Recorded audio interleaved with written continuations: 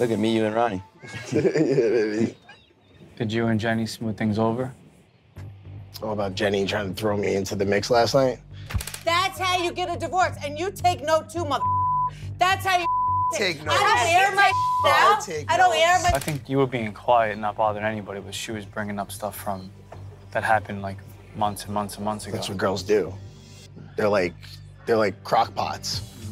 They like let slow and marinate, and then 8 hours later wants to be ready. Guys are like microwaves. Jenny and Ron have been fighting like this since I've known them. I definitely think there are still some unresolved issues between the two of them. But at the same time, Jenny going at Ron came out of nowhere, honestly. I don't know why she did that. I wasn't speaking against her. I wasn't saying anything bad. I was just speaking the truth. Just like, you know, she says she does, and she took offense to it, and that's what it is. If you can't take it, then don't dish it.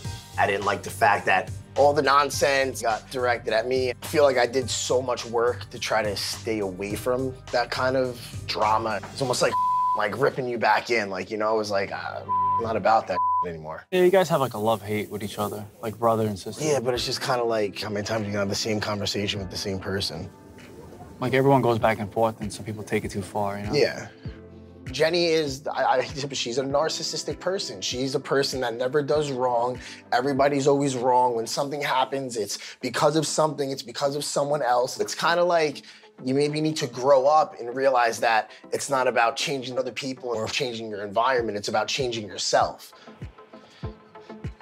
But that's your own you gotta figure out. I'm not Dr. Phil. You can't afford me.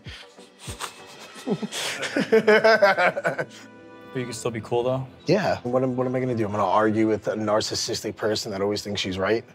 You know, it's like, if I wanted to do that, I would argue with somebody on Instagram. In my comments.